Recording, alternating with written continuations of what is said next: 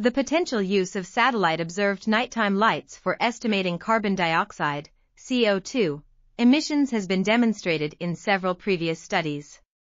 However, the procedures for creating a global map of fossil fuel CO2 emissions based on nighttime lights are still in the developmental phase. We have reported on the development of a method for mapping distributed fossil fuel CO2 emissions, excluding electric power utilities, at 1 kilometer resolution using nighttime lights data collected by the Defense Meteorological Satellite Program's Operational Linescan System, DMSPOLS.